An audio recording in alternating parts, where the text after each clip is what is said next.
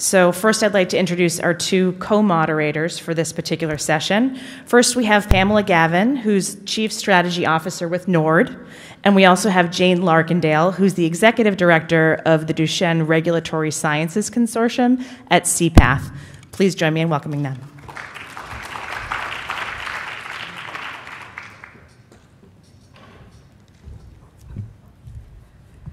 Hi, and welcome back to the final panel of this meeting. I hope everyone's suitably caffeinated and conversations have been wrapped up for now.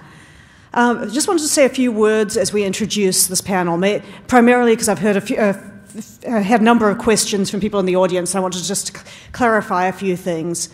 Firstly, we had a question right at the end of the last panel from one of the people who controls one of the NORD databases. I should make it clear that any data that you share with this initiative, you'll still have access to. It's still your data. You can control how broadly it is shared. So if you're considering sharing data with us, don't worry, we're not taking it away from you. That it is still yours, and you still have control of it. Secondarily, we're not collecting prospective data through this project. We're going to rely on the patient community, the industry community, to collect new data. We'll be aggregating data that already exists, helping you to understand it, working with the disease communities to develop analytics to help you understand and use that data. Over time, we may be able to help you with best practices for collecting new data, but that's not the purpose of this. So please don't give up your natural history data. That's really valuable. Natural history studies, that's really valuable data. So I wanted to make that clear. And I think the focus of this panel will really drive that awareness, because what we're going to focus on with this panel is the value of projects that have already been done by the community. We're going to highlight some patient groups that have developed really good natural history studies or other data projects and shown how that's really accelerated drug development in certain areas. So, and hopefully that will help you understand how we can build on the work the community's already done and is already doing and make it bigger, improve on it, learn across diseases and learn within diseases. That's what the idea of the RDCA-DAP is. At the end of the session, we'll have plenty of time for Q&A, both with the panel and generally about the project. So keep your thoughts, share them with us. We want to learn from you. And with that, I'd like to welcome our panelists.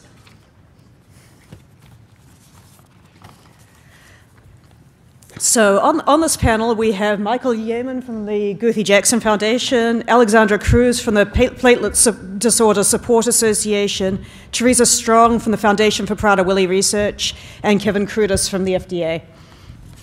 And with that, I'm going to sit down and enjoy some great discussion with our panelists.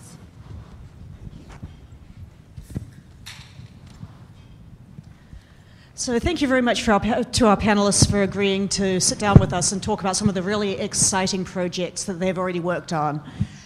Each of these organizations has a story of where they've aggregated data, developed data, built a database, and used that in some way. And I thought we'd open this panel by asking each of our panelists to talk a little bit about a project that they have done and how that's had impact in drug development. And perhaps we'll start at the far end with Teresa Strong from Prader-Willi. Thank you for the opportunity to be here today. Really excited to talk about our community, which is the Prader-Willi syndrome community. So PWS is a rare neurodevelopmental disorder that affects multiple systems. So we have a lot of things going on with our kids and adults. There are metabolic issues, endocrine issues, behavioral issues, a high risk for mental illness. And one of the most characteristic features of PWS is a lack of control of appetite. So young adults, children with PWS are always hungry, and they don't have normal satiety signals, so they will overeat and become morbidly obese if their environment is not completely restricted. And so we've been working with NORD and the IMRARE platform to help advance natural history understanding of PWS and support drug development in our disorder. So we've been fortunate over the last few years, probably the last 3 or 4 years, to have some interest from industry that are developing drugs to control appetite, for example, and induce weight loss and behavioral aspects as well. And we've been working to create a database and the data that will support that drug development. And that has included many aspects. So some of it is retrospective natural history data, As Vanessa mentioned earlier, we now have a prospective study, a 4-year study of how behavior changes over time and what serious medical events happen in our population. And Vanessa mentioned that it hit enrollment at 6 months. We actually over-enrolled, so we were seeking to enroll 500. We enrolled 700, which shows that this is a community that is really interested in helping industry and academicians understand their disorder and optimize care and hopefully develop new treatments. So we have that going on. We've also used the registry to collect patient experience data. For example, we have ran a validated caregiver burden assessment through the registry longitudinally, so we could look at how that changed over time and whether that might be a reasonable supportive endpoint for clinical studies. We have, with another industry partner, helped develop a clinical outcome assessment. So individuals with PWS show a lot of behaviors associated with anxiety. They have a lot of OCD behaviors, a lot of repetitive questioning. And so with an industry partner, we developed a questionnaire about that and did some of the validation, so like the test, retest validation through the registry. So we've been trying to use the registry in many different ways to support the drug development process.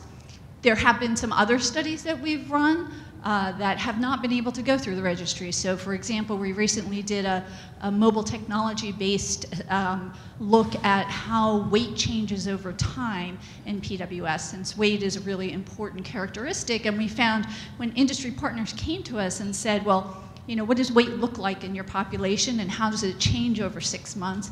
We really couldn't even understand, we didn't have the answers to very basic questions. So we used a mobile, a text-based system to enroll 165 individuals, which is a lot of individuals in PWS, in the adolescents and adult range, and monitored weight over 6 months. So we have that as a reference data set. But we weren't able to integrate that into the registry, so we're really excited about these kinds of platforms that will allow us to bring different kinds of data sets together and integrate that to get a really full picture of everything that's going on in our population to support drug development. Thank you, Teresa. And Alexandra Cruz. So, hi, I'm Alexandra Cruz with the Platelet Disorder Support Association. We work with patients who have immune thrombocytopenia. That's about 95% of what we do. Immune thrombocytopenia, or ITP, is what I'll call it from here on out, because immune thrombocytopenia is a mouthful, as is a lot of rare disease names.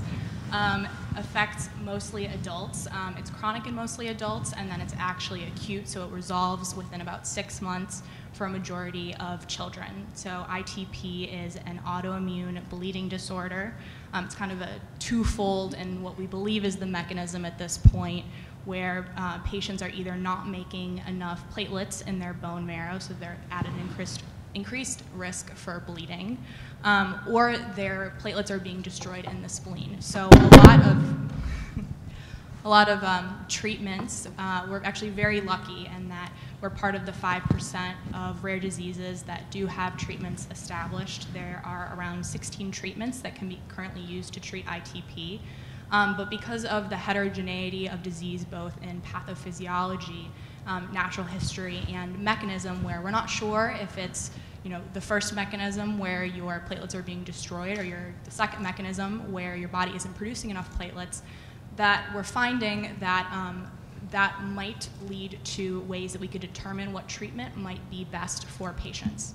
So as far as the work that we have done with our ITP Natural History Study Patient Registry in collaboration with NORD, which has been really great, I think, for the ITP community. It's really launched PDSA into the research space. We do a lot of collaboration with our medical advisors as well as with industry, and have presented a lot of the data from our registry to regulators. So we actually started our registry, we launched it in February 2017 on Rare Disease Day, as with a lot of the different patient registries, and we actually had 100 patients enroll within 24 hours, which was really exciting. Currently we have about 1,200 patients who are enrolled. We have about 800 patients who have consented, and we have about 470, plus or minus a couple, patients who have completed 1 or more of 5 surveys. So our surveys cover demographics, medical history, treatments, and what we have found to be most important is quality of life. So as I mentioned, there are a number of different treatments that are used as therapies for ITP, but it's really not a one-size-fits-all. And what a lot of patients are complaining about is that treatments seek to address the platelet count, which is how we really determine whether or not a patient has ITP.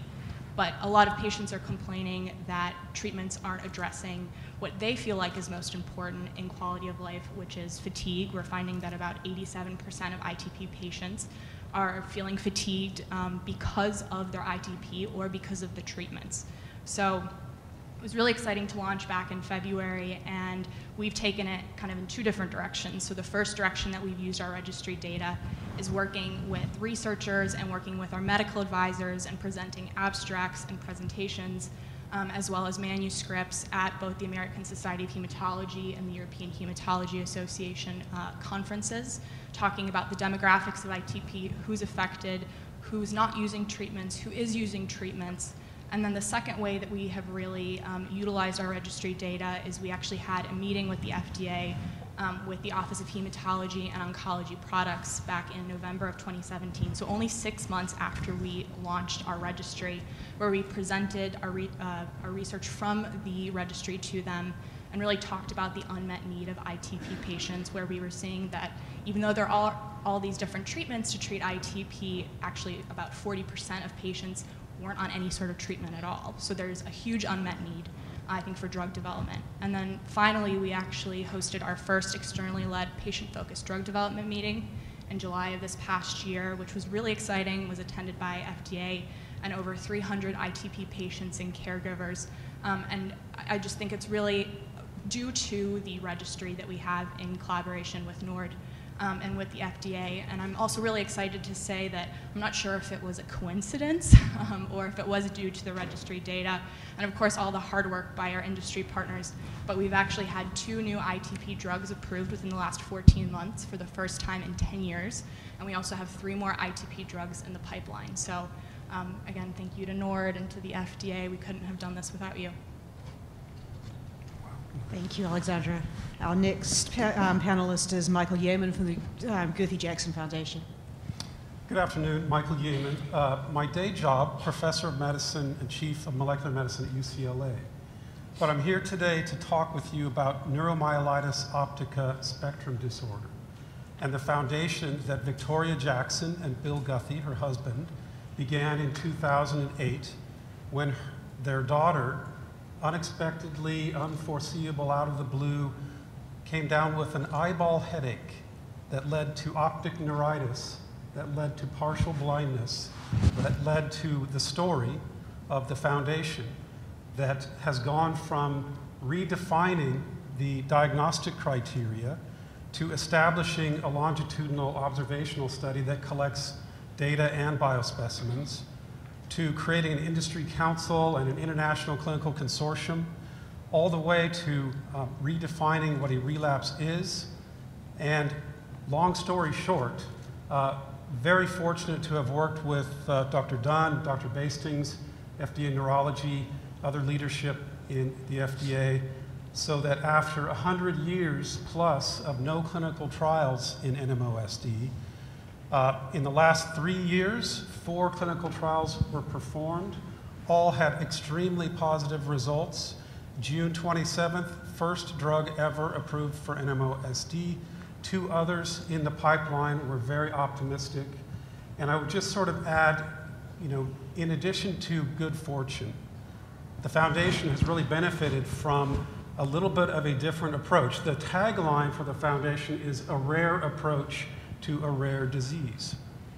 And so, for instance, one of the things we did very early on was to coalesce everything that was known and everything that was not known in the field and publish a paper that, after hearing the concepts of integrative and continuum, sort of is rewarding because the title of the paper was Integrative Continuum, a rare approach to solutions in autoimmune disease.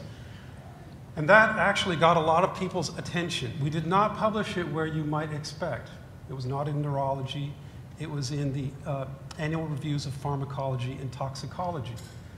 And that has a very high impact factor, and it brought to the table bridge builders, as was mentioned earlier, people from engineering and biochemistry and marketing, and of course industry and biomarker discovery, et cetera, et cetera. But the idea was to get a wide variety of perspectives into the room. And the goal was parallax, to see a solution from many perspectives that cannot be seen by any one alone. And so it's that sort of a story that I'm happy to be here and really thank NORD, the FDA, and others. Jane, thank you. Thank you, Michael. Our next panelist is Kevin Curtis from the Division of Neurology at FDA, and his story is somewhat different, being a regulator, not a patient foundation. Kevin? Yeah, I suppose I could speak a little bit about the work that we've done with c-path as well. So as part of my role in DNP, I've worked a lot with the consortia from c-path that have been involved with Parkinson's, Alzheimer's, Huntington's, DMD. There might be one other one. So I've seen over the past few years the work that has gone into collecting all the data from different sponsors and academic collaborators, and how important the process is to get that data to a standard where we can talk with you and really come up with solutions that you've seen. Some of the examples Samantha talked about, the tool, the clinical trial simulator tool that we have declared as fit for purpose. I think that was 5 years ago or so. And we're starting to see the fruition of the other groups as well. So, for example, the project you're involved with, DMD, we're starting to see the use of the trial simulation tools to really get a handle of how best to plan for the clinical trials. So we saw earlier about the key questions for planning these trials: patient population, time of the study, the assessments that are made. And we're starting to see that the tools that are coming out of what we're seeing with these collaborations are really leading to a fruitful discussion with us and sponsors to come up with a good solution for patients. Thank you, Kevin. And our last panelist is Ron Bartek from the Friedreich's Ataxia Research Alliance, who is a very good friend of mine. Thank you, Jane, and thank you, Jane and Pam, for including us on the panel. You asked about the program that has helped us most in developing a platform for therapy development. I'm going to triple your pleasure and say our program that's helped so much in that regard is really a triad of projects. The first leg in which is our patient registry, which is really a primarily demographic registry that we use as a recruitment tool. Has just enough staging information to help instruct us on which patients are likely to be eligible for which clinical trial and which ones of them live close enough to the trial site to be effective. And the second leg in the triad is the clinical network that we've developed and supported over time. And it consists of clinicians and coordinators that both know our patients and know our disease well and conduct our clinical research. And the mothership of the triad is, as you would guess, our natural history study. And I think it might be informative to tell you a little bit about how we developed that natural history database, because it really does demonstrate how inseparable are such things as clinical outcome measures or endpoints and natural history. And I say it that way because we didn't set out to create a natural history database. We had just gotten wind, this is like 18 years ago, we had just gotten wind of the first small molecule that might have shown some promise in our disease. And of course, being fairly new to the business, we decided, well, what we really need to do is put that compound into a clinical trial. And fortunately, we were meeting with people who knew better what they were doing, like at the NIH, and they said, whoa, you won't be able to do a clinical trial until you have clinical outcome measures that will show the FDA the difference between success and failure. So we really set out to develop what we were calling ataxia scales, scales that would provide the basis for a Friedreich's ataxia rating scale or a set of endpoints for our clinical research. We decided to do it by assembling 14 patients and 10 clinicians that knew our disease well, and met all day, one day at the NIH, had the 10 clinicians examine each of the 14 patients with a series of examinations and tests that we largely borrowed from other disease groups like multiple sclerosis, and we used a standard neurological examination of each of the 14 patients as the sort of the foundation of our examination. We then did that again, the same 10 clinicians and the same patients, 18 months later without intervention, and examined them in the same way with the same tests. What was determined to be the examinations or tests most sensitive to change over that 18-month period were then assembled and farmed out to 5 clinical sites that we, with help from the Muscular Dystrophy Association, supported. We started them. Here are the clinical measures. Examine as many patients as you can get come to your center. We funded that investigation for 4 years, again with help from the MDA.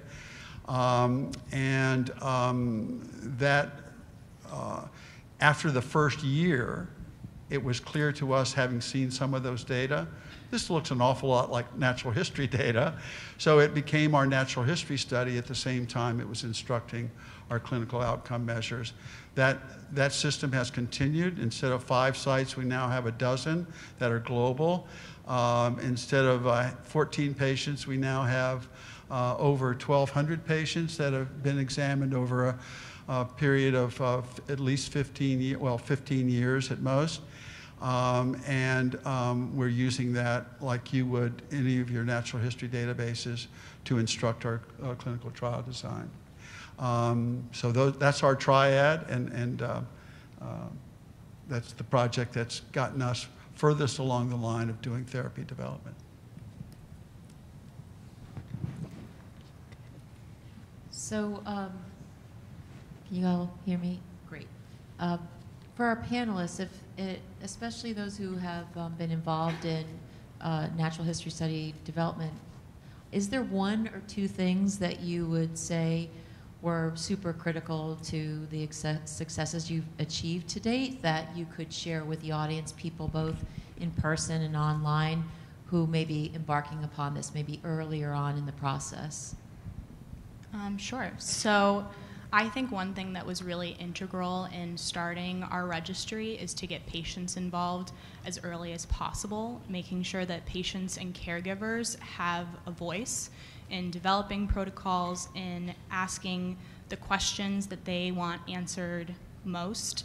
And of course, having, as a patient advocacy organization, we actually don't currently have anyone with a intense medical background on our staff. We have a staff of about 8 people. And so I think both having our medical advisors review for scientific rigor, as well as being able to, for us at least, work with NORD, who is able to help us along the way with such a small staff, which of course is the case with a lot of rare disease organizations. So being able to, I think, learn from others as well as integrating patient voice.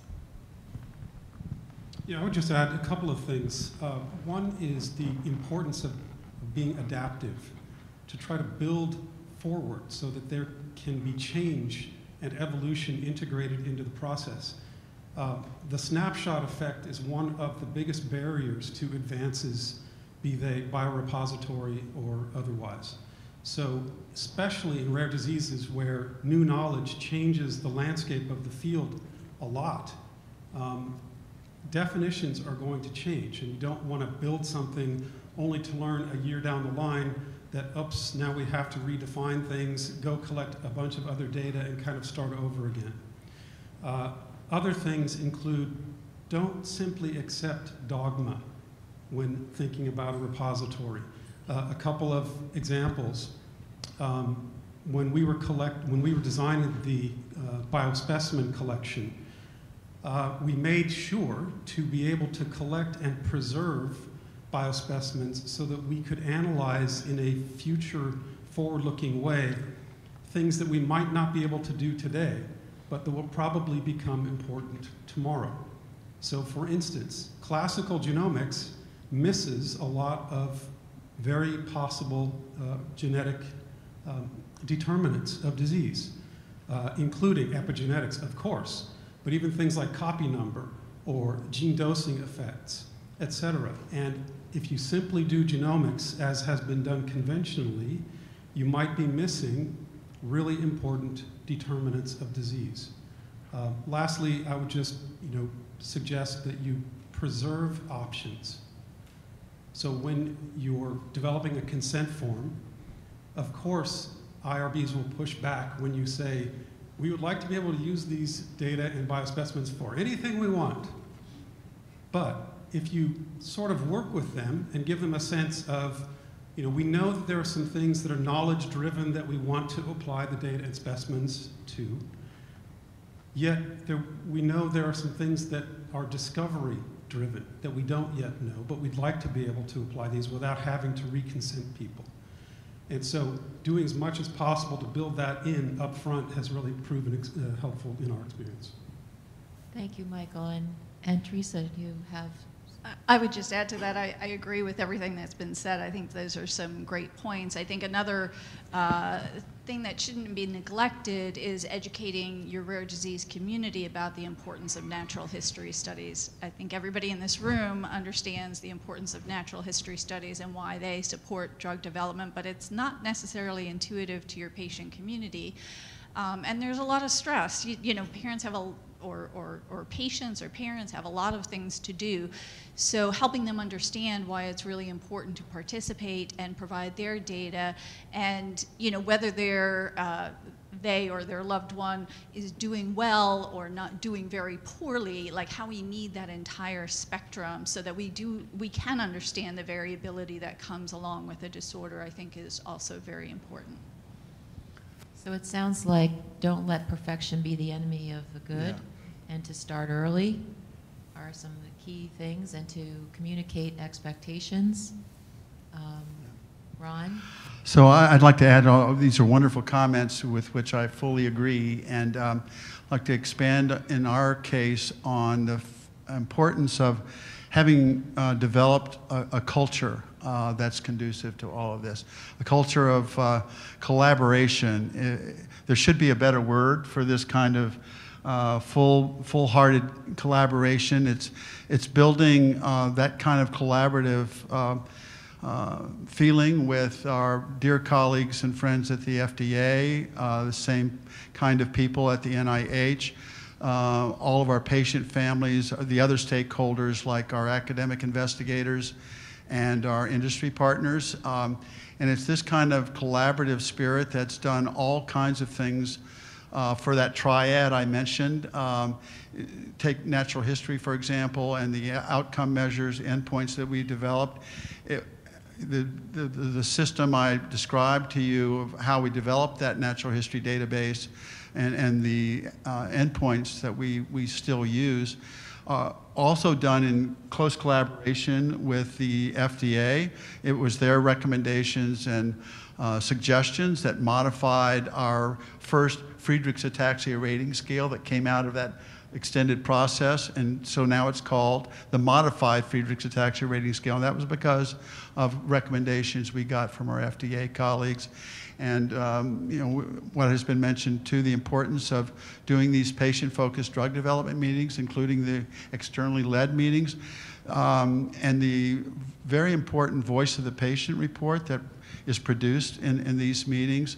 We know how deeply the FDA has been moved by hearing our patients' voices, and how that is affecting the way they conduct their reviews and their business with our disease group and all of our disease groups. It's just vitally important. And in terms of collaborating fully with our industry partners, that's why I'm sitting here today, because as you heard earlier today, our very fortunate disease group has been fortunate enough to help lead the charge in terms of this Institute's data sharing and analytical program. And that's because our industry partners are part of that collaborative culture. We already have 4 large data sets from their baseline and placebo data from their clinical trials they've conducted. 3 more data sets are being processed as we speak. So that's how we're enriching our natural history database, and that's all because of this collaborative culture that everybody knows we're all in, all together, all the time. Thanks, Ron. Just a point, and just stress the importance of clear standards for how data is coming in and being collected. So we know there could be variability in site to site in how tests are performed or how assessments are performed. So I just want to stress the importance of having a protocol and clear standards so that if such data is going to come forward in the future for regulatory applications, that we have the confidence that we're dealing with data that has the quality that meets our expectations. Thank you, Kevin. Good point. Thanks, Kevin. You stole my question, my question, which was going to be what you need to see in a natural history study. What I'd like to offer to any of the panelists who'd like to answer is how you've worked with the regulators as you developed your registries and natural history studies to ensure that they meet the regulatory need, and perhaps a follow-up to Kevin as well as to what beyond standards makes for a useful natural history study as you're reviewing some of the analyses that you've had to see through the years.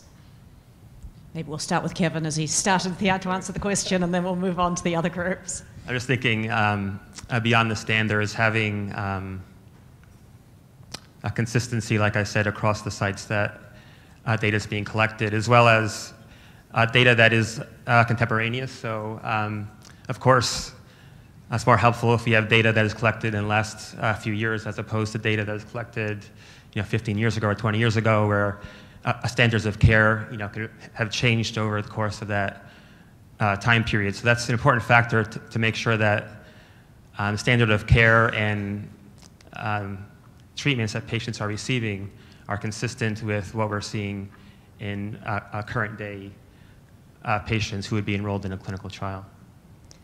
Thanks. And I know several of the groups mentioned early interactions with FDA as they were developing natural histories or as their registries developed. And Alexandra, you mentioned some engagement with your externally led patient-focused drug development meeting, and Ron referred to the same meetings. Can you tell us a little bit more about how your registry data informed that and how that's informed drug development? Yeah, absolutely. So it was really, really exciting. It was definitely a heavy lift for a small staff to put together one of these externally led patient-focused drug development meetings. We did have a lot of guidance with the FDA, so that was exciting as well, and a huge help.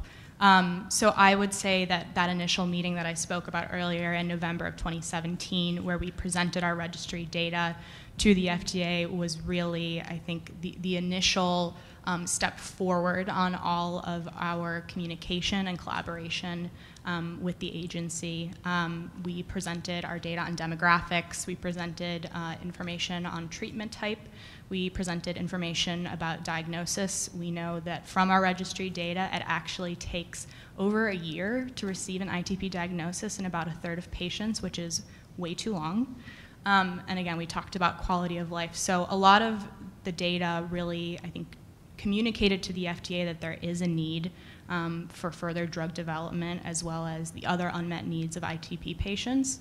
And as far as our patient-focused drug development meeting went, it was just really exciting, I think, kind of to echo Ron's sentiments that the FDA needs to hear from the patients themselves about what they're dealing with on a day-to-day basis. And we did do some very brief mentions of what we were seeing in our registry, but we really wanted it to be we wanted the data to come directly from the patient, so we actually conducted polling throughout the entire meeting, and so it was live polling, which we found to be really exciting because you were able to see in real time what everybody in the room, as well as everyone on the live stream, was experiencing through their ITP journey. So, of course, we really love data. I'd like to just pick up on something Michael mentioned earlier, and that was that you have to remain flexible and learn from what you're learning about your disease and modify the input to your natural history database as you go along. I already mentioned how important it was to us to talk with our FDA colleagues about how to modify our initial endpoint, the Friedreich's Ataxia Rating Scale, and that's produced an acceptable endpoint for our clinical trials. But also, as we've gone along and learned more from our patients' voices about which symptoms are most important to them, we're developing additional measures to insert into our natural history study.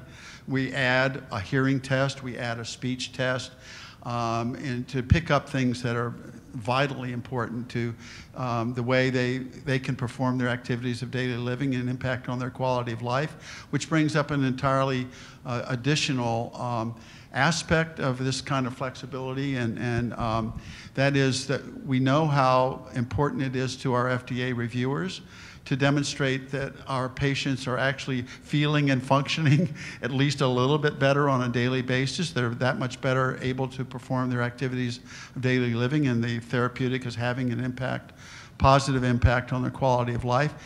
That calls into play a whole different set of additional endpoints, doesn't it? Things that we could use like wearables and carryables that could report on the way the patient's feeling and functioning on a daily basis in their own home environment to supplement the clinical trial data from our clinical sites. So this is all, as Michael indicated, a situation in which we have to remain flexible and growing and developing better and better ways, especially when you're trialing, as almost all of us usually are, compounds that at best would provide incremental benefit. If that's so hard to detect, as you know, and so you need more and more refined endpoints to pick up that kind of incremental improvement, and so you have to continue to evolve. Maybe I could just add our specific experience and offer a couple of very, very specific examples. So for the first few years in focusing on NMO, we targeted understanding the disease at the molecular and cellular level on one hand, and understanding the patient experience in parallel. It's one thing to ask a patient, what's the matter with you, as it implies dysfunction and, numeric quantification of why you are not able to do something. It's a very different question to ask, what is the matter to you? So whereas EDSS might be some quantitative way of understanding disability, really what a patient wants to know is, when can I take my child for a walk? That's the basic difference in that simple change in the question. In 2013, we were very fortunate to work with Dr. Dunn, Dr. Bastings, neurology leadership at FDA, to bring together KOLs and industry leaders who were, at that point, highly interested in NMO, yet weren't sure how to design a trial, given that placebo in a catastrophic disease where relapses can cause permanent paralysis or blindness might be considered, over the threshold of ethical. But working with Dr. Dunn, it became very clear that that was actually the best thing to do for patients, to minimize equipoise. The last thing any of us wants to do is waste a bunch of time and money only to come up with an ambiguous answer that helps no one. And so that helped the foundation then refocus, if you will, on its biorepository to address key outcome measures that would be necessary in clinical trials. For example, all the clinical trials to date have focused on time to relapse as their main outcome. Well, in order to know time to relapse, we needed to collect interval information so that we could give a projection of when relapses might be expected. And we developed a way to understand annual relapse rate within a patient and among the cohorts of patients. Also, in that experience, we worked with academia to understand that there are really multiple variants of NMO. One is anti-aquaporin 4 positive, one is anti-MOG positive, one is seronegative. And so this created the opportunity to collect and enroll patients that aligned to the goals of that particular clinical trial, but that also could be stratified for sub-analysis in ways that allowed determination of benefit or not in each of these variants. So just examples of how working early with FDA really helped the NMO field overall, not just in the clinical trials, but to understand and redefine the disease. So at that point, NMO became NMOSD, and new diagnostic criteria were published. We published a paper on emerging opportunities and challenges in clinical trial design. We proposed an adaptive trial network where patients in a rare space might have an opportunity to enter an adaptive trial design so that they could be provided opportunities. That's a big challenge, to get a bunch of companies to agree to terms at the beginning of a large clinical trial network. And we're still working toward that goal. But in the meantime, I just am emphasizing the importance of working with FDA early.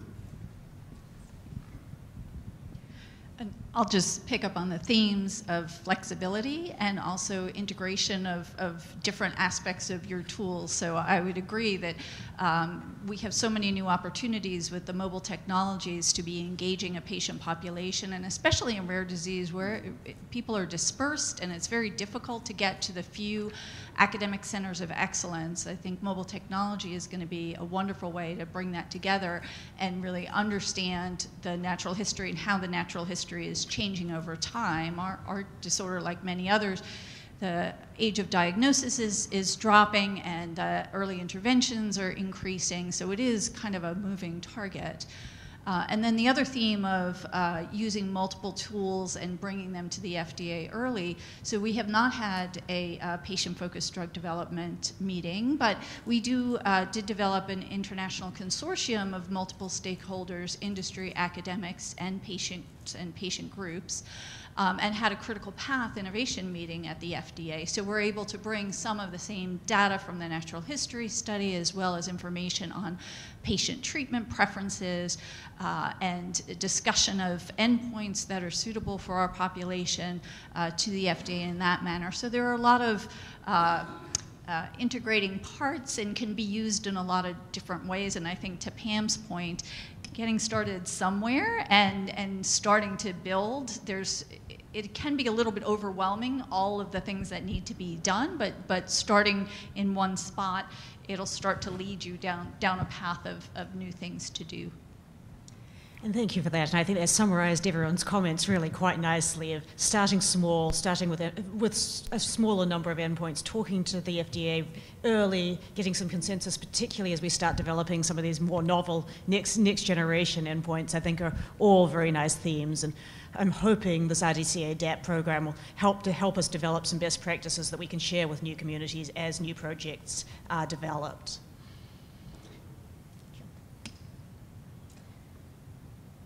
What about things that you would have done differently?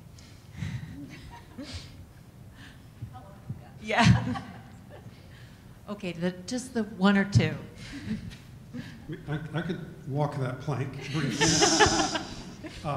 One of the things that is a surprise, unless you sort of think through things like collecting data in biospecimens,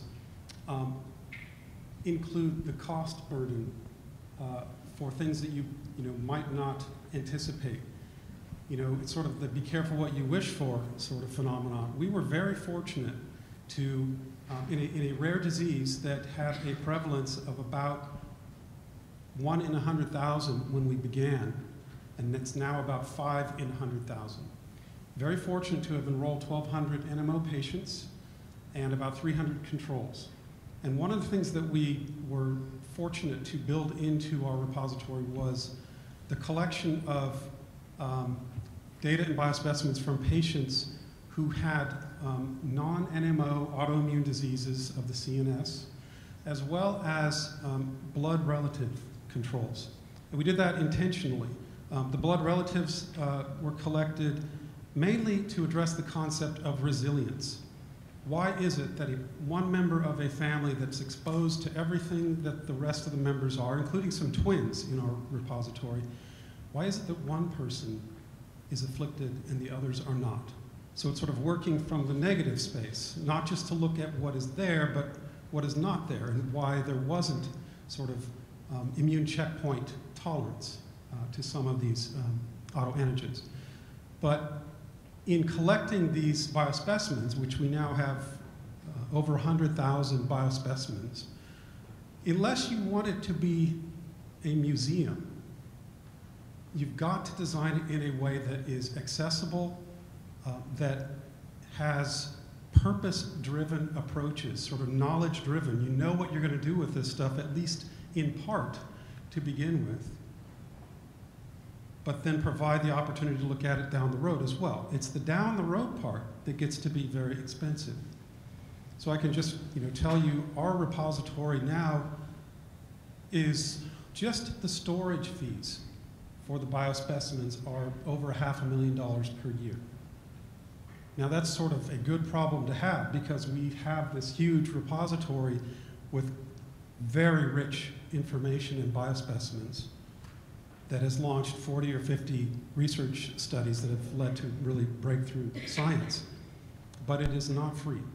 And that's got to be sort of anticipated in how to sustain these going forward. You want them to last as long as they can, yet you don't want them to last forever. You want them used.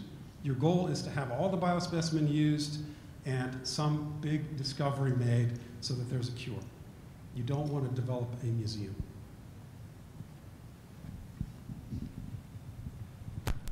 Anybody else? Sure. Yeah, go ahead, So, Alexandra. a registry at this point, I would characterize it as pretty qualitative. So we'll ask what different types of treatments, but we don't necessarily ask, and how did you feel when you were taking this treatment, or correlate it to more quantitative values. Where were your platelet counts at when you were taking this treatment? So I think if we were to do it over again, we would ask more specifically and kind of delve more into how patients were responding both to treatment, how they felt with quality of life, because it's very difficult, I think, to be able to correlate and say, based on our quality of life survey, this patient felt good. Well, was it because of your response in the treatment section? You felt good because you were taking this treatment, and here's how you felt about it. So I think it's difficult, especially with a natural history study, to be able to correlate kind of based on time. So if we could figure out a way to do that, I'm all ears. I wouldn't say so much a regret as a real challenge, is that the time spent engaging all of the different stakeholders is critical, and yet for small organizations like that, it's a lot to do. So to make sure that it's not only the patients who are the most engaged, but you're trying to get a representation of your entire patient population, so trying to engage people who are not kind of on your doorstep as the patient organization, and engaging regulatory takes quite a bit of effort, and then making sure that the academics are engaged and the industry partners. So I think that it's a challenge, and all of that time is well worth it, but I think there is a temptation to kind of skip all that because it's easier to do, without spending that much time developing those relationships. But those relationships are really critical to being, in the end, having it be as good as it could be. So. Thank you. I can definitely appreciate the $500,000 maintenance costs. That's why I think a lot of organizations don't start, the smaller ones, with biorepositories, because it's a big nut to crack to support regularly, and they have to make a decision. Do we fund a researcher with that money, or So it's a good point that you brought up because I don't think it's come up yet in the conversation today. Thank you, Michael.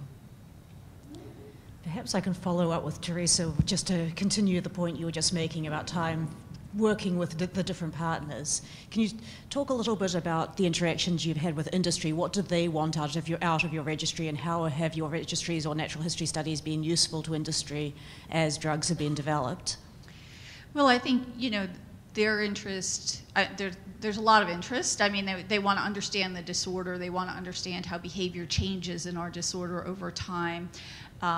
They're interested in understanding what medications that our individuals are already on, so they can be thinking about how they're going to develop their clinical trials. So that's important information for them.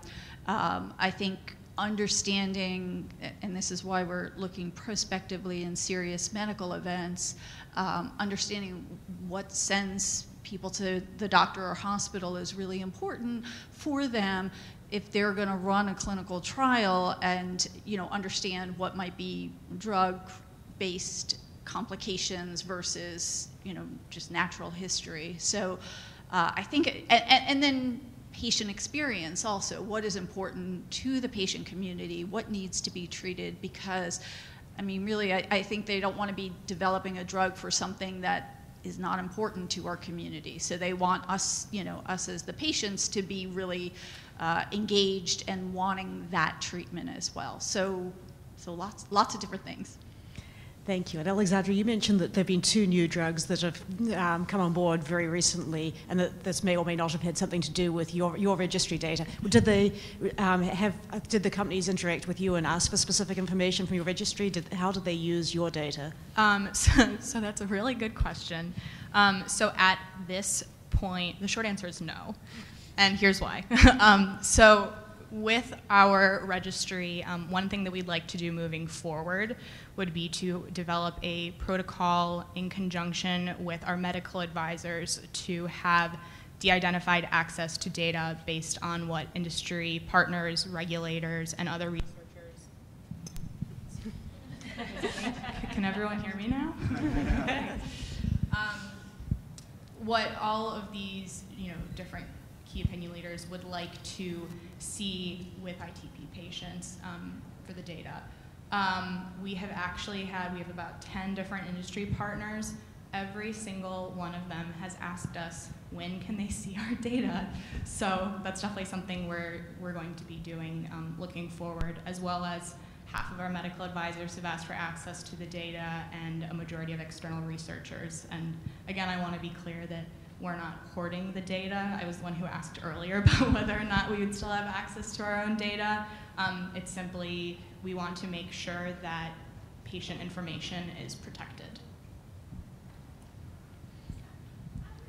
Perhaps, Ron, you could comment on how the Friedrichs community has changed as a basis of your natural history study. Well, I could start with the conclusion and then double back. And the conclusion is that with this triad of programs, the patient registry, the clinical network, and our natural history database, our whole landscape has changed drastically from the 0 drug companies and 0 drug trials that we had when we first established the foundation to one of now more than 36 industry partners actively pursuing treatment strategies in our disease, and about 24 clinical trials already complete. Another indicator is, another metric is we were able to assemble 80 scientists at our first international scientific conference, and the common ground was they could all but one could spell Friedreich's ataxia. And now we're about to have our 7th such international meeting that this wonderful woman to my right is generating for us this November. And that will have about 450 scientists that are devoting most of their careers to our rare disease. So those are pretty cool metrics. And Kevin, you see things from a different aspect. How would you say you see the fields where there's good natural history data versus the areas where perhaps nobody's been collecting this kind of data? What do you see in terms of the drugs that come to you as regulators? Well, I think we see quite a variation in terms of what we're seeing, I should say. So I think it's important to stress the importance of the groups to come in and talk to us early and to plan for this, because we have seen some examples where a certain group has gone along to a certain point and then has come in to us and talked to us. And at that point, it's a bit late, and it's a lot of data that has gone, is not very useful. So again, the importance of talking to us early to really plan the goals of what the point is of collecting all that data, to have a plan in the future to use it for an application. I think that's the most important point, I would say. Thank you. And Michael, you've also worked with companies looking at your data and such like in somewhat different situations. You're a biorepository as well as clinical data. What have companies wanted from your database and biorepository? Different companies want different things, and I think that's one of the themes in the sort of flexibility and adaptive approach to developing a biorepository. I guess one thread that goes through all of this is to be realistic and real world. So, all stakeholders need to have some win in the process. It can't simply be that, one company has an advantage and others don't, or patients get the information and they, own it and don't give it away, et cetera. It's got to be everybody in the room wins something. And it's just a matter then of finding the goals that best align to each stakeholder. And that involves sort of a United Nations degree in diplomacy sometimes, but it's doable. And I think the idea is the more realistic you approach a company with respect to understanding that they want something out of this, the more willing they are to not only engage with the foundation, but we've had very good success in creating I should use a different word, more inclusive company collaborations. So for example, we just published a paper where we had multiple companies work with us to perform a quality of life study. And the company representatives who were included in the authors, of course, had all their disclosures and made any perceived or real conflict of interest minimal. But what it did was it showed the patient community that companies are in this with the patients. Because if companies are willing to sort of, get together and approach patients in a very appropriate way, the companies never directly talked with the patients, et cetera, but to work with a foundation and a professional biostatistical and survey implementation company, it just is a signal that the companies are not in this to exploit anyone. And I think that is a mindset that if you can help patients understand that, everybody wins. And you'll get more sort of buy-in from everyone. I think you're speaking our language here. Collaboration involving industry, involving patients, involving patient groups, involving nonprofits like ourselves, and involving the regulators right from the start. If we're all in this together, working together, we can move this forward. That's very much what we want to do with this RDCA-DAP program, because no one of us has all the expertise and all the knowledge that we need to do this. Working together, I think we can have a huge impact. So I think you're really talking about the success of working together rather than working against each other and trying to pull forward as a rare disease community, which is something very important to me, and I know it's very important to Nord as well. One other thing that I've seen in the community is this an area to focus on is this notion of we've got to get it all right the first time. And Michael, your comments about flexibility and adaptability really rung true to me. And often what happens is they say, well, we want to know everything. We want to ask every question. This is our chance. And they're all valid thoughts and concerns, but sometimes that becomes too big of a lift the first time around. And like you said, you learn new things as you go. So you need to have that be adaptable. And then also having a sense for what your goals and objectives are for the study. They can change and evolve over time, but if you're just going to ask every question under the sun, and because you think it's your only chance to do so, you're also going to have people who are going to be fatigued or say this is too big of a lift.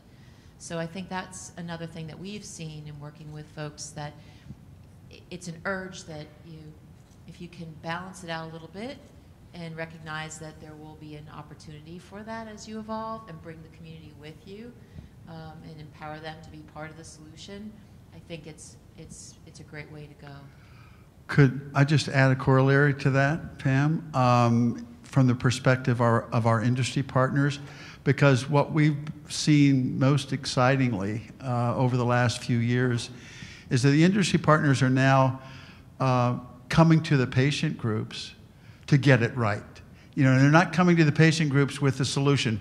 What we need, I can remember in one of our early city meetings, the Clinical Trial Transformation Initiative meetings, hearing from one industry partner, what's all this about patient engagement? We don't need patients engaged until we need to recruit them for a phase 3. What's this about? And now, we've got large companies, the largest companies in the world, coming to us before they have a target, before they have a compound, because they want to learn from our patients what target tissues are most important to them, what compounds they might have in their inventory that might be helpful, and what our natural history database shows. So they're coming to us to design their clinical trials after they come to us to decide on what their targets are. So it's working. Great. That's terrific. So my next question again, if any of you who have an opinion on this is welcome to answer. One of the things that is sort of unique about this RDCA-DAP program is that we're going to integrate different kinds of data, both clinical trial data, natural history data, and registry data. And I know each of you have really good individual disease databases. We're also thinking about doing this across multiple diseases. Can you talk to any advantages or disadvantages that you can see of both combining different kinds of data and also including different diseases within the same database? And Ron, I know you can speak to the integration because you have already integrated some Frederick's data. So maybe I'll kick it off. We're really excited about the prospects of working, as we already are, with this wonderful data integration and analytics program, largely because it's clear to us that it will deeply enrich our existing natural history data. It will add new elements to that natural history data. It will permit us to develop greater or much better endpoints. It will do so because if you look at our natural history database, as I mentioned, it's based on annual examinations at our clinical sites. And if you add to that the baseline data and placebo-arm data from clinical trials recently completed, those data are collected far more frequently than annually and on the same patient. So what you're really doing is really enriching the natural history data you have on each of those patients and our disease generally. And with that additional data, you can do some analysis that will, you heard Klaus talk about the importance of the confounding effect of placebo.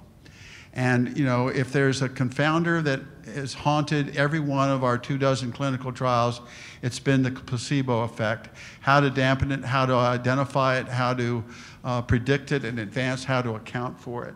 And with these additional data from placebo-arm clinical trial data, my gosh, and you analyze that and you can identify and predict and account for placebo data. Another way in which we are really excited about this program helping us is in designing better clinical outcome measures, better endpoints for very difficult to measure parameters that are very important to our patients. But again, if the therapy is intended to, at best, provide incremental benefit, how do you measure incremental benefit in something like fatigue? Everybody needs a fatigue measure. Nobody's got them as far as I know. Maybe these data will help us develop a viable fatigue outcome measure. Another aspect that's really important to our disease group, and I know a good number of other disease groups, is we need far better clinical outcome measures, clinical endpoints for something like cardiac. I mean, we cannot conduct a clinical trial in Friedreich's ataxia in which the biggest killer is, congestive heart failure. We cannot conduct a clinical trial based on the standard parameter, the standard endpoint of how long to death. I mean, it just doesn't work. We need something far more sensitive to change in cardiac endpoints. Maybe, again, these kind of data additions, enrichment, will help us develop endpoints like that. I would say there's some trade-offs. Of course, the idea of a universal database and integrated biorepository for all rare diseases is a tremendous concept. And it also has some realistic challenges. For example, core data elements that might be easy to find consensus on are great, and it's a good start. But if you really want to dig into the uniquenesses of each disease, you have to go beyond just core data elements.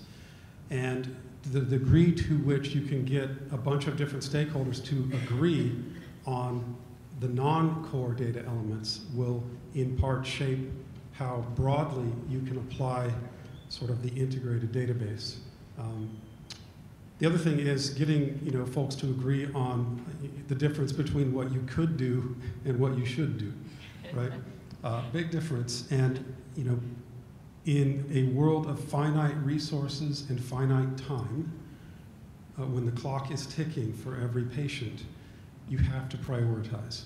And someone's got to be willing to say, okay, I accept that, and we move forward. Maybe with a little asterisk of I reserve the right to change something down the line as long as it doesn't affect whatever is being collected up front. So again, it's sort of the plasticity that needs to be built in. It's important as well, I think, beforehand to focus on what is the question that you're trying to answer. So if the question is how best to plan a trial, then it's important to have some trial data. Like you said, a placebo data is important to predict placebo effects, dropout as well in a trial. So it's important to have that data as part of your set. If the question more is looking at long-term outcomes, then of course clinical trial data is not going to be that helpful for that. So it depends really on the question that is being posed, and that will focus what data is important to look at. I think in medicine, clinicians are really taught to not only address the part of the patient that is maybe going wrong, but also to look at the entire patient as a whole. And so I think that this platform is a great opportunity for researchers and industry and regulators to be able to take different aspects, different variables of research and make that into a whole patient, per se. So while the registries are great as far as collecting longitudinal data, you need to be able to integrate biomarkers and clinical trials so that for researchers, it's a really easy one-stop shop. And I think between your comment and Kevin's comment, you've hit on something that's really important is, of course, we'll have all this data from multiple diseases in the database, and depending on your question, you'll be able to mine them in different ways. You may be looking at a disease progression model of one specific disease, in which case you'll pull data from that specific disease. You may be interested in a more general biomarker that's could be involved in many related diseases, and you may want to look at the changes in that biomarker in many related diseases. And I think that's what we're trying to get to here.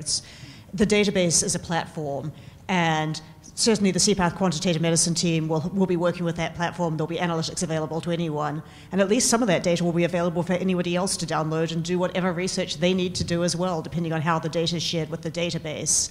So I think absolutely it depends on the question which data is going to be most valuable, and that's why we're taking such a broad approach to what kind of data we'd like to include in the platform. And perhaps with that, maybe it's time to open up the floor and ask if anybody in the audience has any questions. The panel will no doubt continue to discuss things with each other as well, but any questions from the floor? There's certainly one at the back, one over there.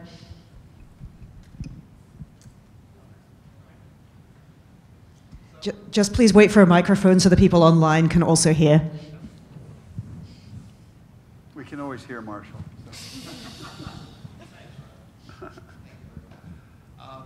So I'm going to put on my clinician's hat for just a moment. One of the things we've run across, when I started in the field in the 80s, we had 10 to 20 diseases that we were really looking at seriously. And you could run registries out of a clinical program as a research type study. It's probably 8,000 plus now and growing on a regular basis. So I actually think, this is more of a comment and observation, that actually having the patients driving the data collection, the data input with good guardrails around the system is a much more sustainable system, because what we're finding is in the clinical programs, we can no longer sustain running a registry for every single disease, and the electronic medical records are nowhere near what they need to be to actually stock these things. That's my comment. My question, and this would actually be more for Pam, I think, can you talk a little bit about legacy issues for registries? I'd say 90% of the registries I've seen over the last 30 years are gone. The data's lost for a variety of reasons. Talk a little bit, how do you handle legacy issues? So I think Vanessa really touched upon it a little bit in her presentation. I think having patients be at the center of it and being able to collaborate, as many of the panelists have talked about in their examples, is really key to make sure that the data is available for the next umpteen years moving forward.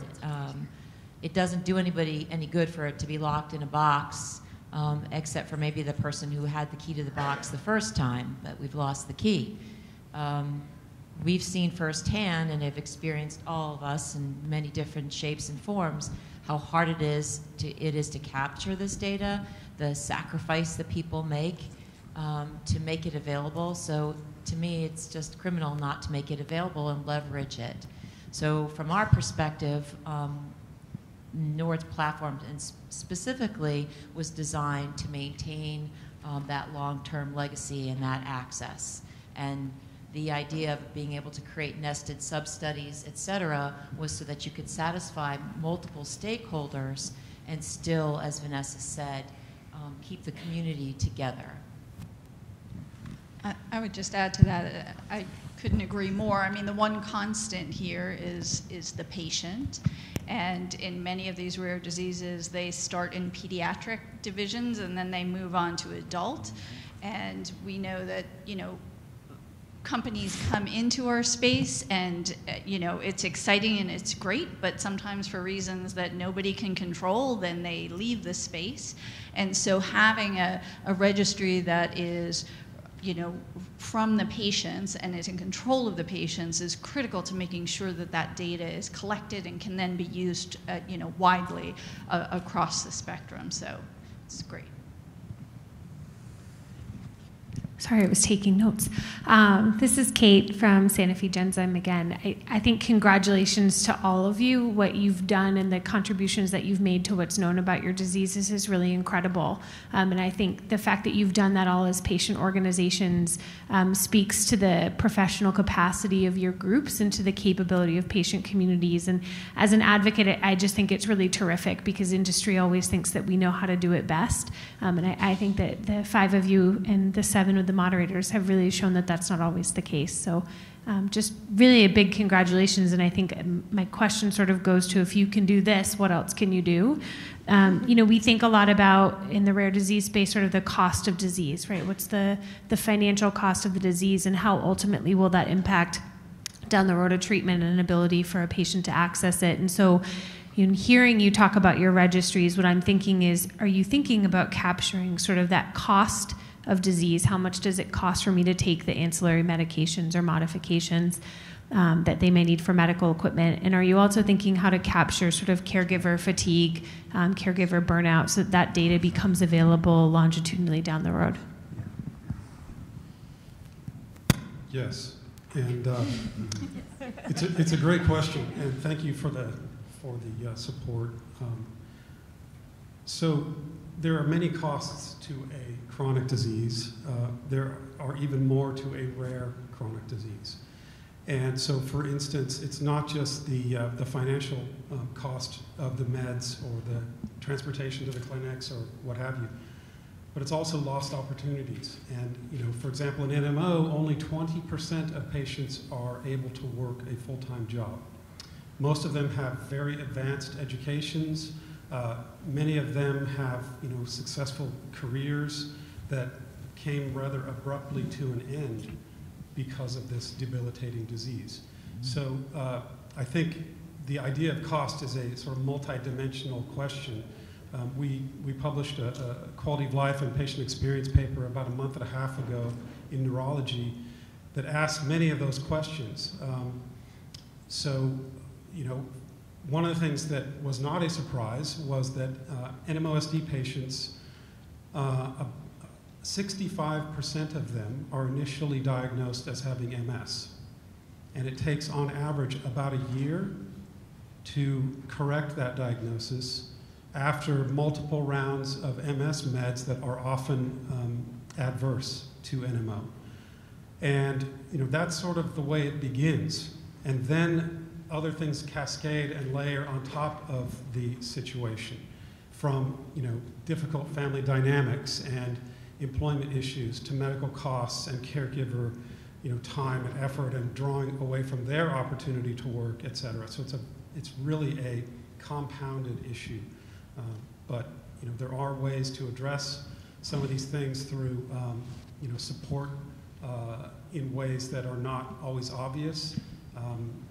Peer support groups, ways to keep, you know, patients informed, and again, going back to the idea of resilience, not just in terms of disease affliction, but also, you know, one of the things that was a surprise in this paper was there is a subset of NMOSD patients who have severe physical health, but very good emotional health. And that speaks to a resilience that is a, you know, sort of psychological aspect of the disease that also, if unaddressed, comes at yet another cost. So in our disorder, you know, the kids and adolescents and young adults with PWS have a lot of behavioral issues and mental illness, including psychosis, temper outbursts, anxiety. And so it's not only the burden on the individual, but we've also looked at the burden on the primary caregiver, which is profound. I mean, more than 80% of our parents say that they've changed their work or given up work to take care of their child.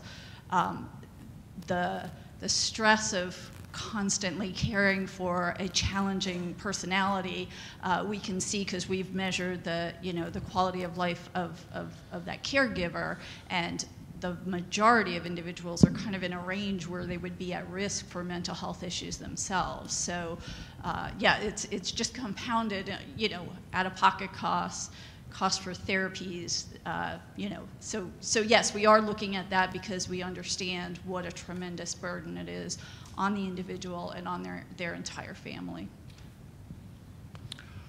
I'll just add, short answer to your question is yes, we can do some of that.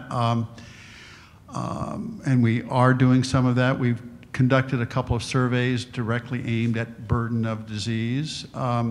We've also added some questions to our demographic patient registry to help report on that.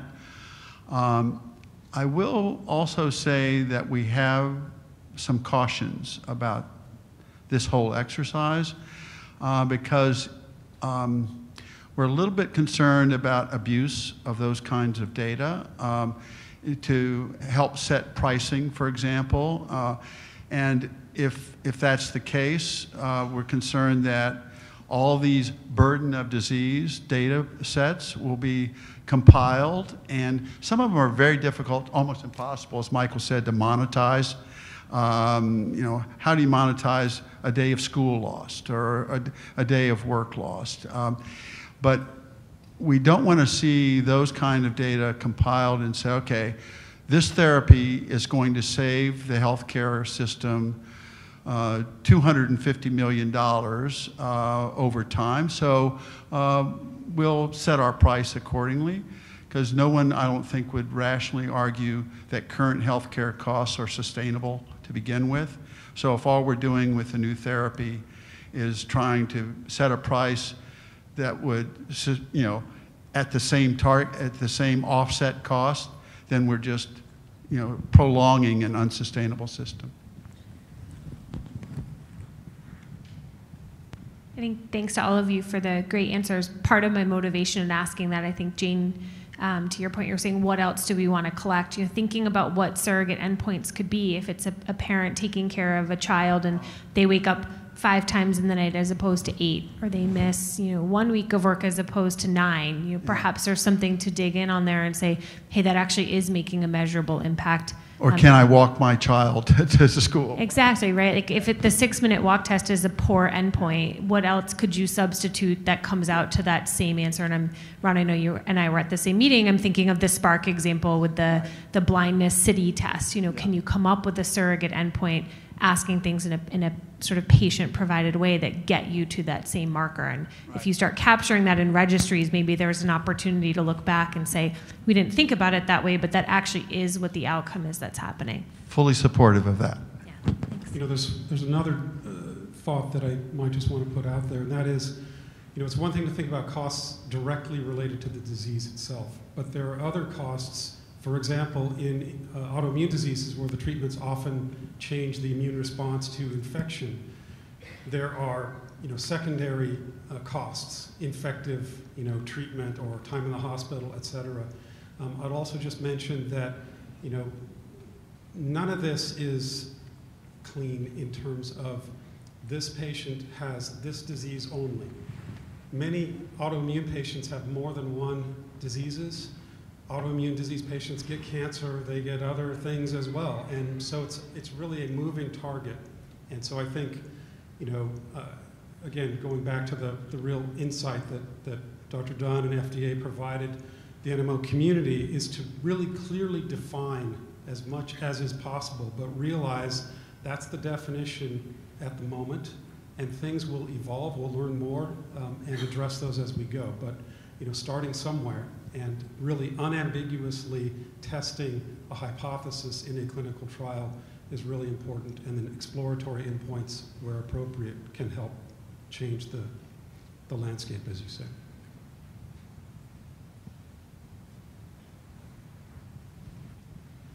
Are there any other questions for the panel from the audience, or just questions about this data platform?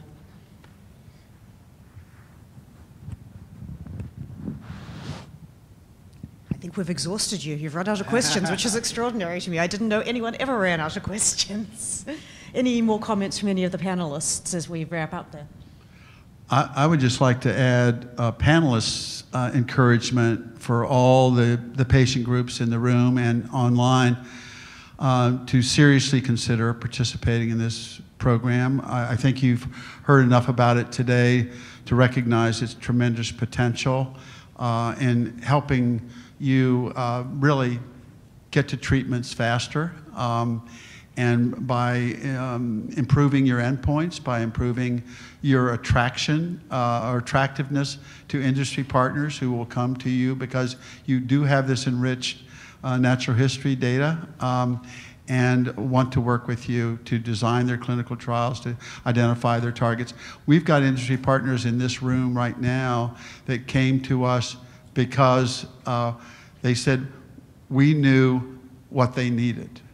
And we've got an industry partner in this room that has always referred to our triad as a turnkey operation, just add good drug. And so that's what's at stake, and that's what you can do, that's what you can accomplish by participating in a wonderful program like this, and I'm just indebted to the people who set it up. If I could just add a couple of other thoughts. You know, there can be a tremendous solitude and aloneness in a rare disease. And that's something that really needs to be addressed quickly when a patient is diagnosed with something they've never heard of, and none of their friends have ever heard of it, and their friends have never heard of it.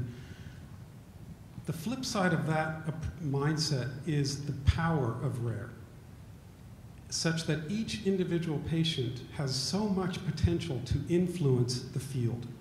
And I'll just use the example that in the clinical trials done so far in NMOSD, there have been about 400-ish patients enrolled. And if you extrapolate from the prevalence worldwide on average, there are probably 400,000 patients. Meaning every patient enrolled in a clinical trial who had the courage to enroll, not knowing, not being able to pick which arm they would be in, even though the trial might have been weighted for 2/3 experimental drug, 1/3 placebo in a very frightening disease. Each patient really influenced and benefited thousands of other patients. And I think this kind of message goes a long way to not only helping patients feel like they are participating in their own remedy, but also in reaching out to other diseases. For example, NMO is to MS, as MS might be to lupus, etc. And there is this chain of connectivity that occurs when you start saying, yeah, I have NMO, but NMO is an autoimmune disease. And somebody else says, yeah, I have an autoimmune disease too. But it's not NMO, but there are things that we share. And it just creates this tapestry, I guess would be one word, where there are different textures and different determinants that make up the picture.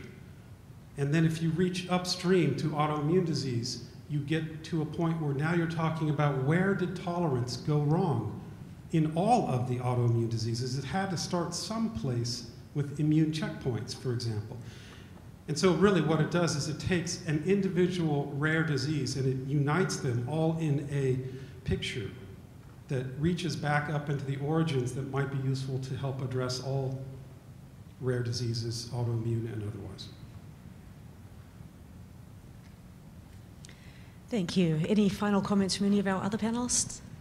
I would just say I think it's such an exciting time in rare disease research. So none of us, wants to be sort of in this club, but just the fact that industry is now, I think, much more open to incorporating the voice of the patient into the drug development process and really understands the value of doing so, beyond just feeling good about it. And I think the fact that the regulatory agencies also are appreciating and encouraging and finding ways to engage patients and hoping to continue to grow that. The technology that is out there and the ability for us to really understand rare diseases and progression of disease in the setting of the home rather than just in the clinic, and of course genetics, which is one of my favorites, the ability of us to understand how genetic variants might be influencing disease progression or response to drugs. I just think there's so many possibilities, and having platforms like this to be able to really understand and fully utilize that information is great. So, is it working now? Okay. So I think that all of the comments that have already been made are exceptional and really spot on, so I won't repeat anything, but one thing that I think is really great about the platform is that it truly is patient-powered. Patients are in the best position to have the best health outcomes if they feel empowered and if they feel educated. And so a platform like this, I think, is really going to move the needle forward in research, in patient engagement in research, and bringing everybody together so that it's not just silos of researchers and clinicians and patients and patient advocacy groups, but everybody collaborating and working together. And that's truly, I think, the way of the future. So I can't say any more, except maybe we should all just do a joint drop the mic. Brilliant.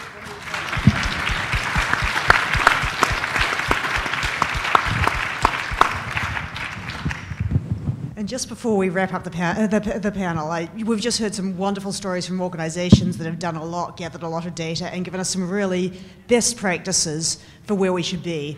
I think Alexandra just really summed up for us that we're all in this together. It's a club we didn't want to join as a rare disease community, but we've joined the club, and if we work together, we will make a difference.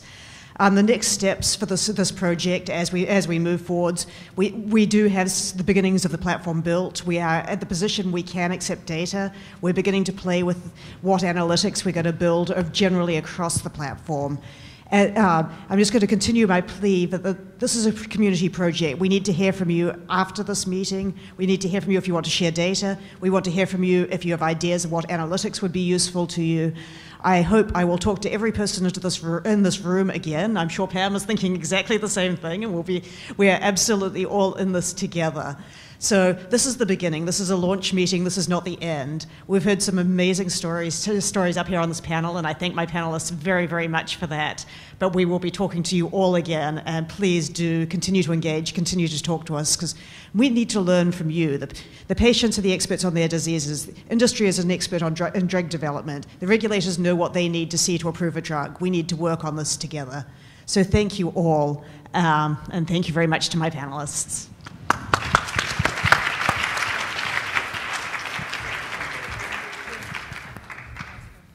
Yep. Photo. You're going to introduce Billy.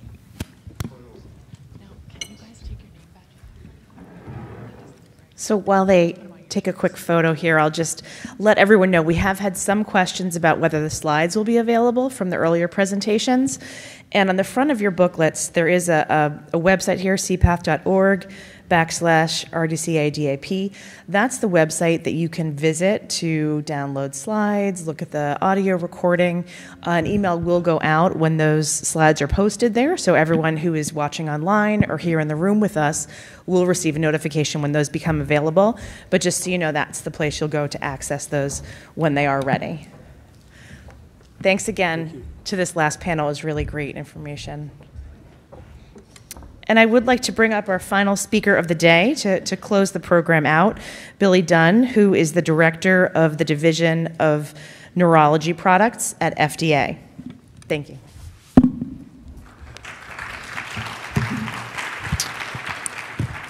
How y'all doing? End of the day, I'm in the unenviable position of talking to you after Jane just explained that everybody's exhausted and tired. So on the one hand, I have prepared some comments. On the other hand, I feel like this panel we just heard, absolutely spectacular. I was so impressed with what I heard. Many of the points that I thought about making, that I think about with this project that's so near and dear to me.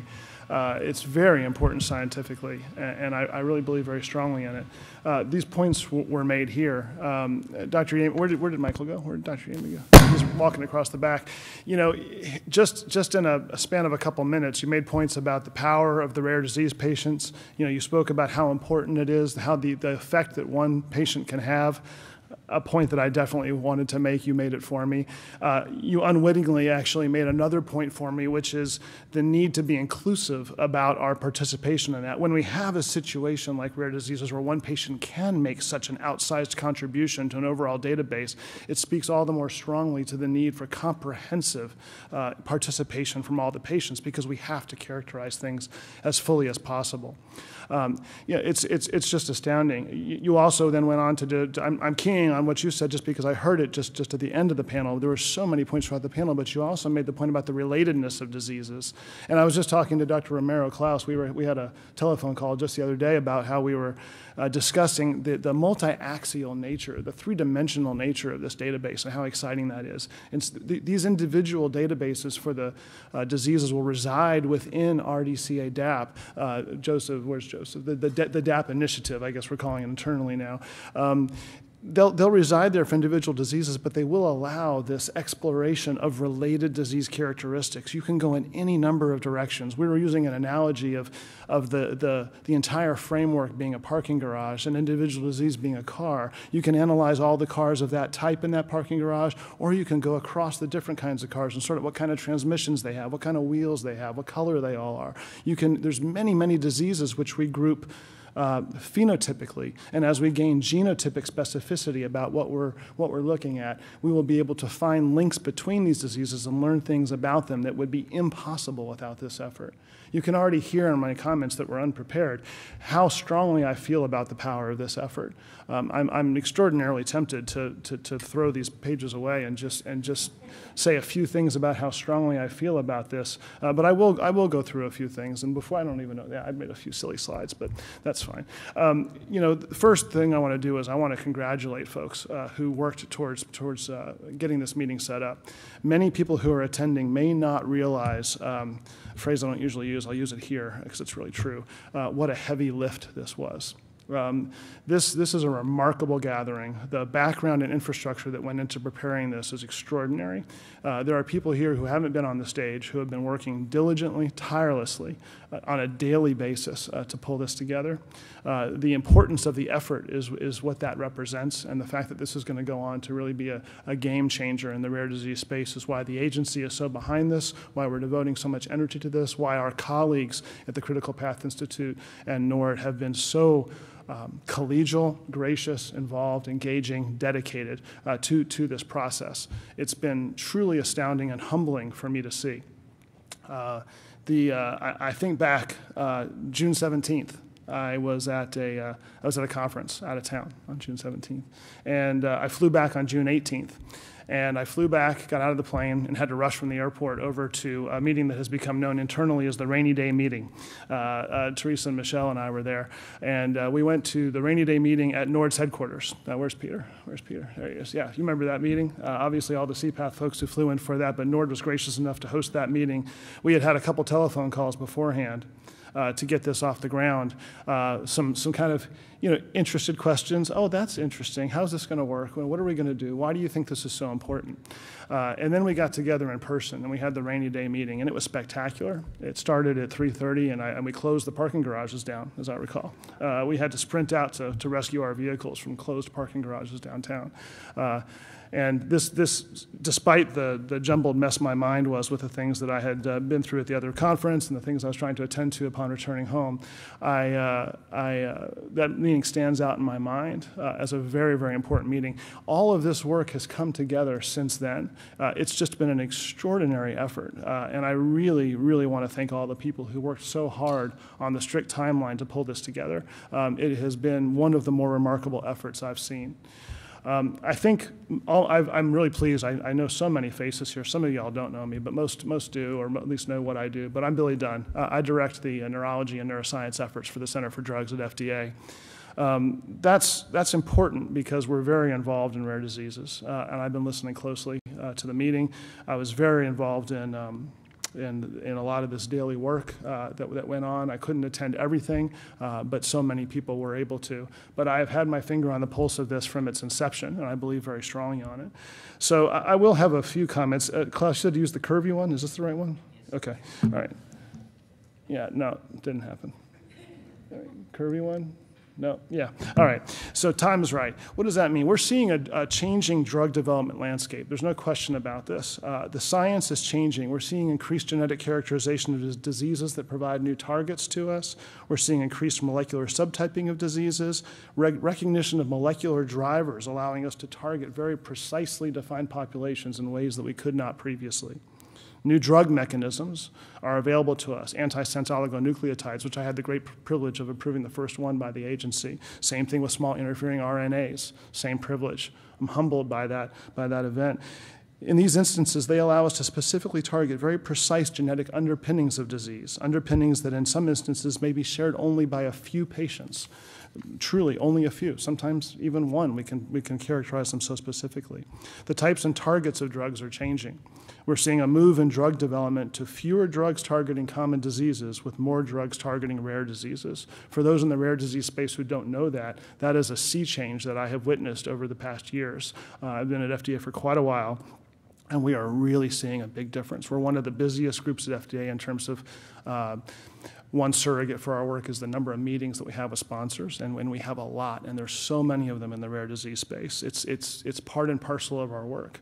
Every hour of every day. I shift gears from one disease to the next, and we have very sophisticated people coming to discuss with us very complicated issues, and so much of that is in the rare disease space, and it's inspirational, and it's exciting, and it's very engaging, and I'm so confident we're on the right track to leverage this scientific work to find cures for rare diseases as a whole, which is exactly what the name of this movement's all about.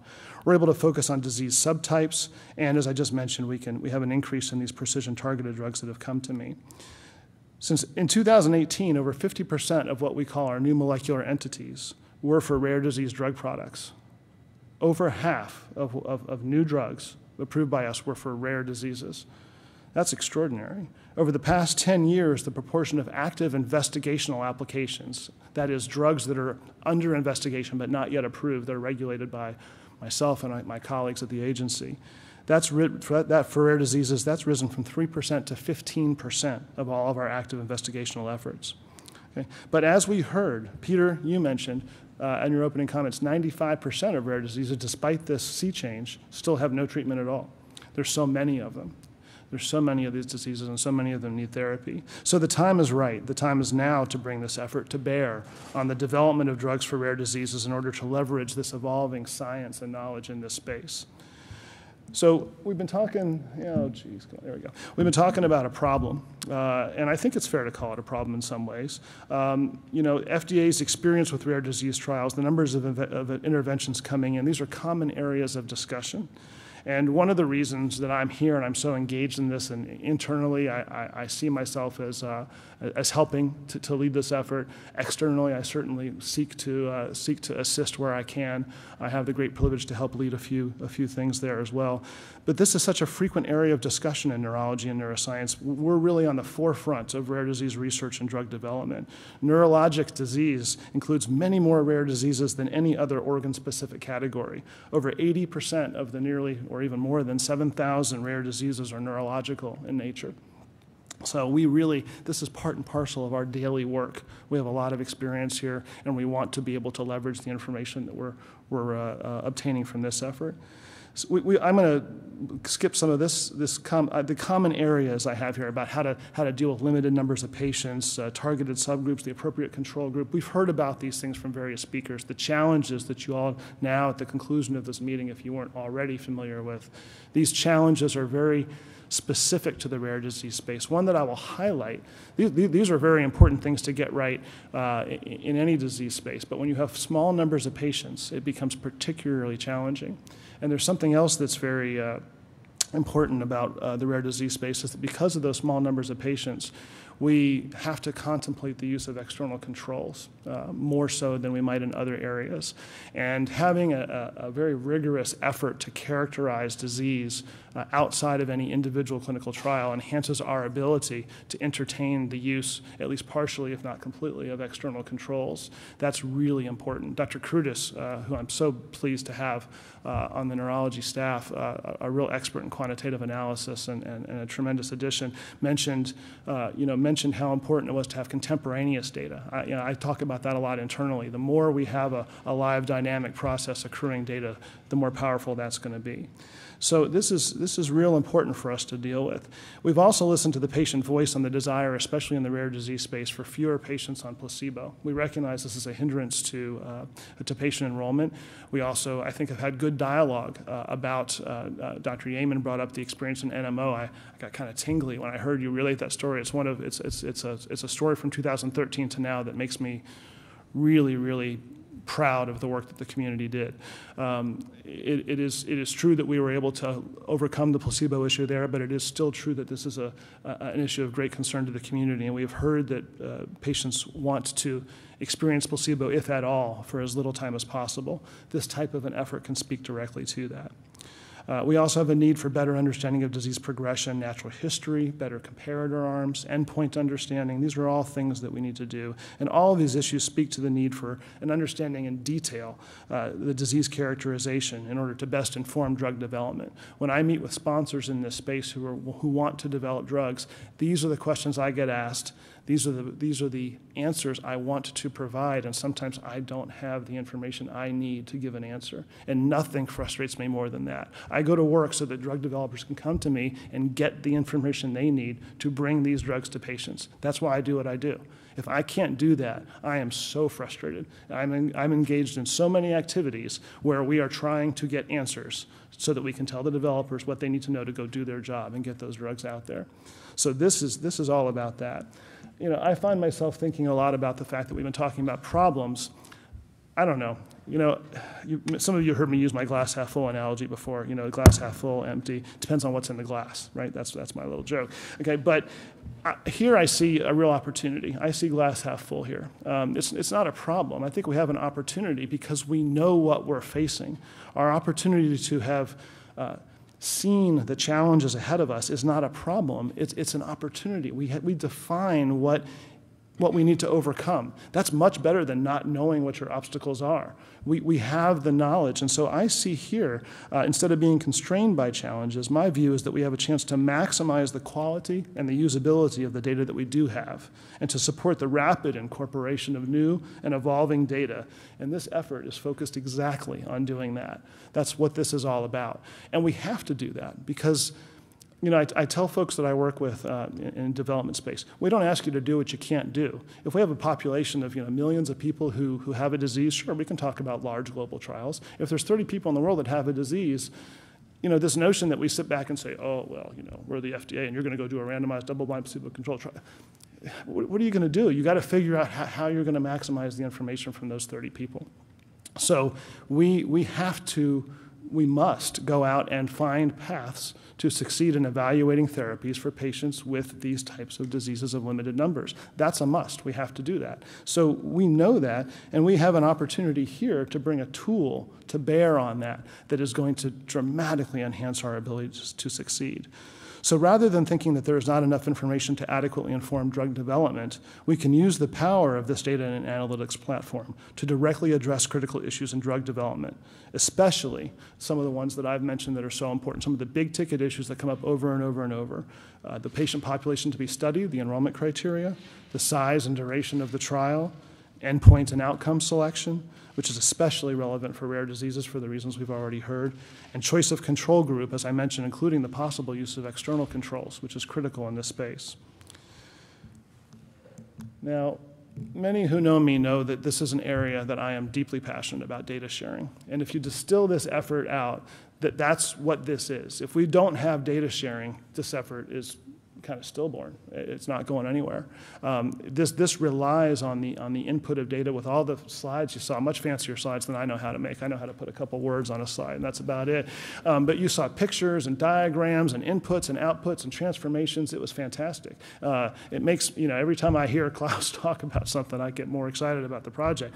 But this project cannot occur without data input. It's absolutely critical. General efforts are underway with company policies in place. We know that there's a commitment to data sharing. You can't go to an industry-focused drug developer, go to their website and not see a data transparency, a data access, a data sharing policy.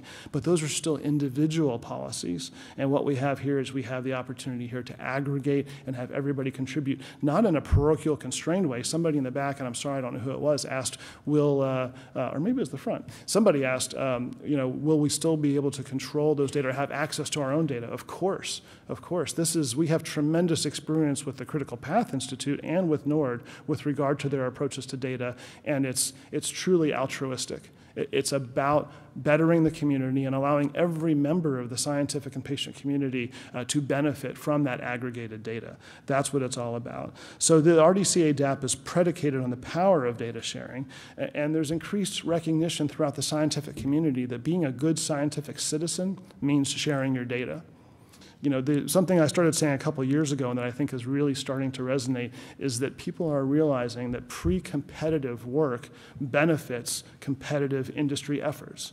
That didn't used to be understood so well, but I think everybody gets it now, that this pre-competitive and even non-competitive work is critical to the field overall and will further all of our efforts, whether they are commercial interests, academic interests, regulatory interests. It doesn't matter what it is, it benefits everyone. Most importantly, the patients who are waiting for their therapies.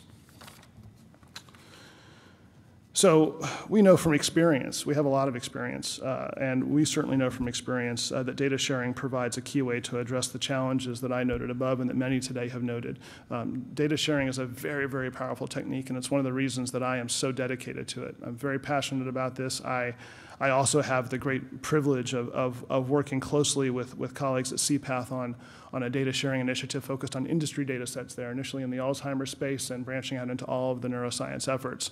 It is a source of great attention from me, as is data sharing with a number of other entities. We value that very highly because whether it's a large disease or a rare disease, the benefits are there, the benefits are the same, and bringing our expertise to bear on that is critical.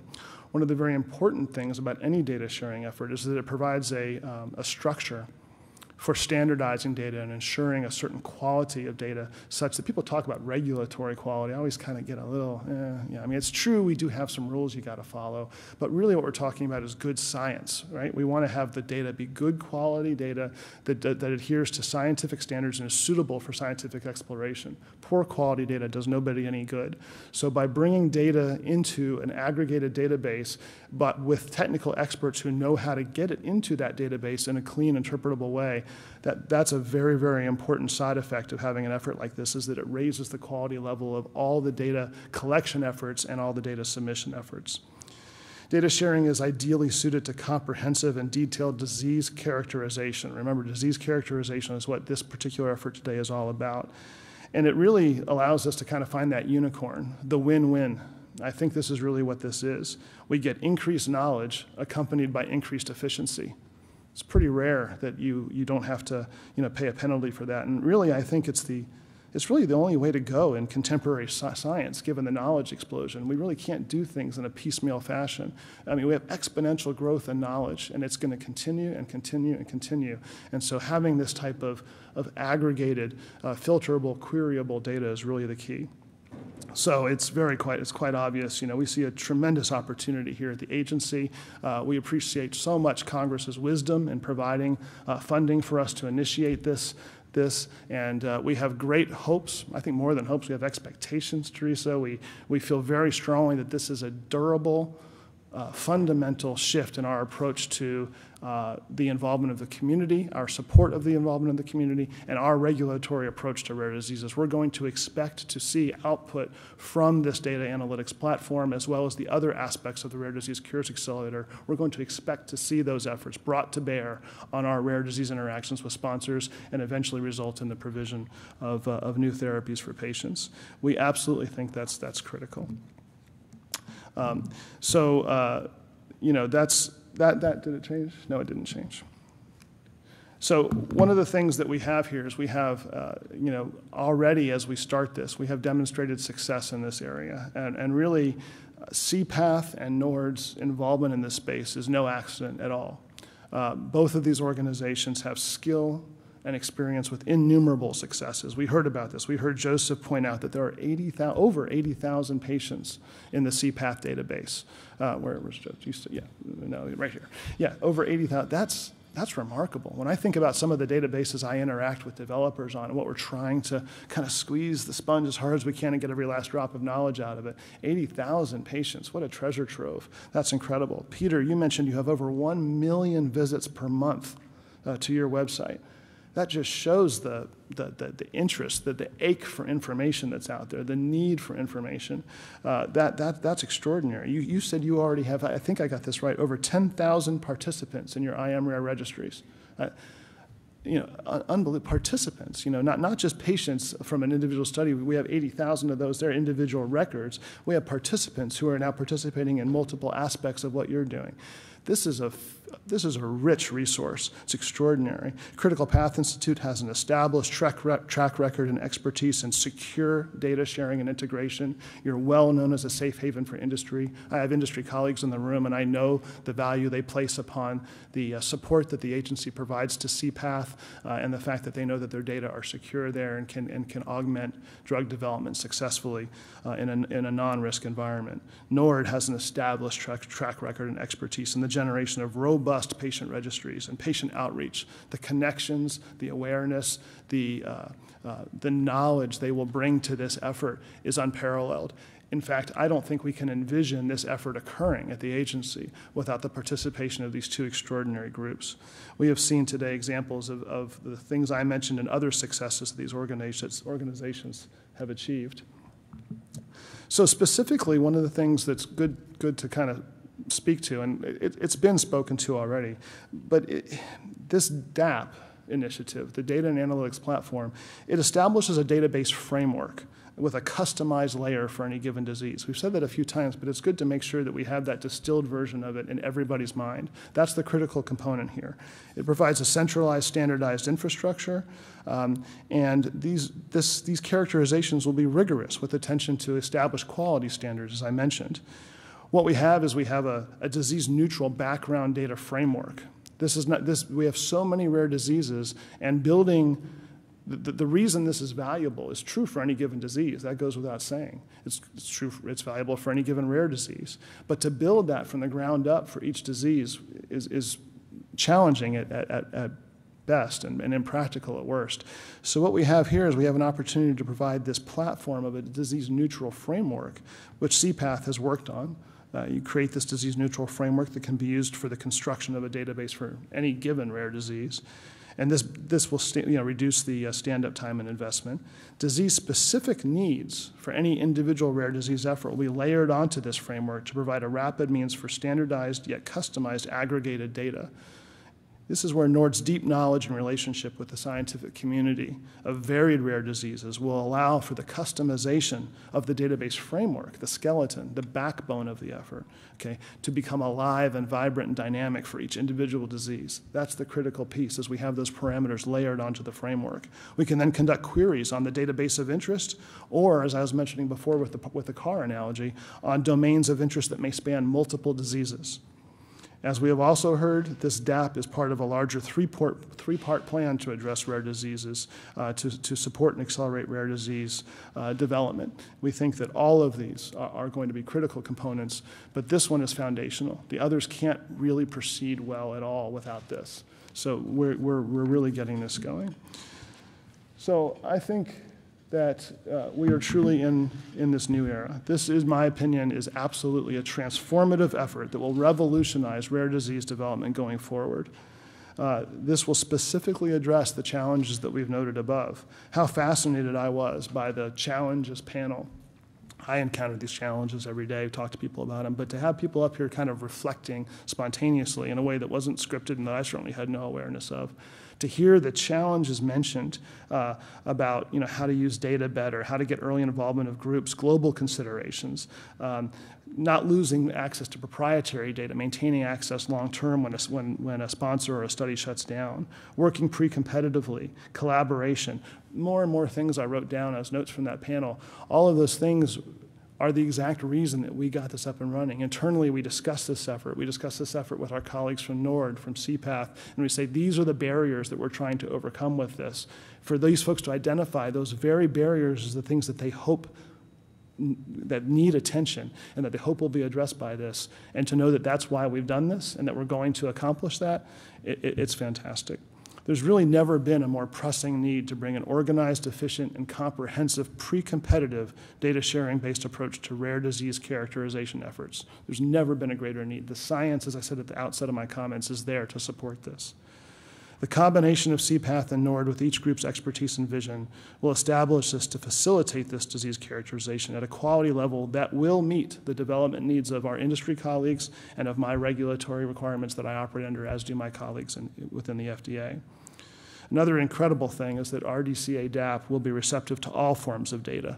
This is a critical need in rare diseases, as all available data must be leveraged. We don't have the luxury of having, kind of cherry picking the very best data. We have to use everything available to us. I mentioned earlier that some of my data sharing efforts early on and continuing to this day are focused on some large scale diseases like Alzheimer's, and we focus heavily on very large industry data sets, a depth, a richness, a breadth of data that's really hard to comprehend if you haven't actually worked with them. Here, we don't necessarily have that. We have some of that, but not nearly as much, and we have fewer patients. So we have to be able to leverage all forms of these data. Joseph, you mentioned this right at the outset of your comments, and that really distinguishes this effort and makes it very exciting that we are going to raise that quality level. Klaus, you're going to be able to use all these different types of data in an aggregated way that recognizes their strengths, their limitations, but provides rigorous interpretability. That's critical. By creating this DAP initiative, the need for one-off disease characterization efforts for every disease will be eliminated. I talked about how impractical those was, and to simply eliminate those and to have a welcoming platform for all comers from all rare diseases is just unbelievable to me. It's, but all too believable as I see this meeting existing, occurring, and I see that the change has occurred. Instead, what we're going to have is a living, durable structure ready to establish in rapid order a data sharing database for any of these diseases. That will minimize startup time, it'll minimize development time, most importantly, it will minimize the delivery time of new therapeutics to patients, which is what this is all about. And I can think of no better note to end on than Joseph's point at the very outset of this, which is that I just told you about the rainy day meeting in June. Okay, the framework is already set up and ready to receive data. It's just incredible. It's absolutely incredible. And in fact, as somebody noted, we've had people at this very meeting already approaching folks associated with the effort saying, how do I provide the data? I have data, I want to give it. And we're ready, we're working, we're open for business. It's tremendous. So thank you to everyone, to everybody with a rare disease. This is a very important moment that is going to result in big improvements in the process for everybody that works in this space. Thank you for letting me talk to you at the end of the day. I hope you can hear how excited I am about this. We're going to continue to work very closely with everyone, and I really appreciate everyone coming. Thank you very much.